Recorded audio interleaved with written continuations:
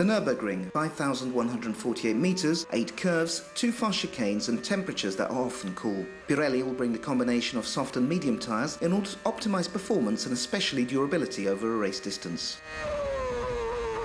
The complex braking. The tyre absorbs all the energy from the braking process. Under acceleration, the rear can step out, placing heavy demands on the tyres that need to guarantee a combination of grip and traction on one of the most technical parts of the circuit.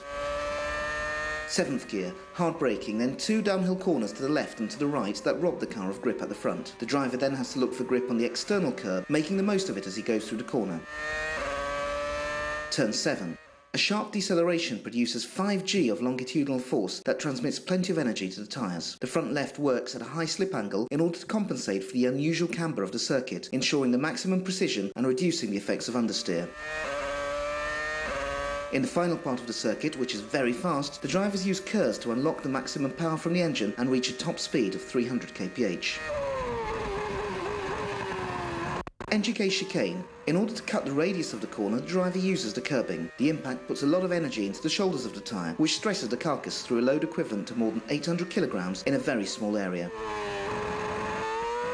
The final right-hand corner is very long. Once more, the driver uses the curbing on the exit of the corner before putting the power down for the start-finish straight.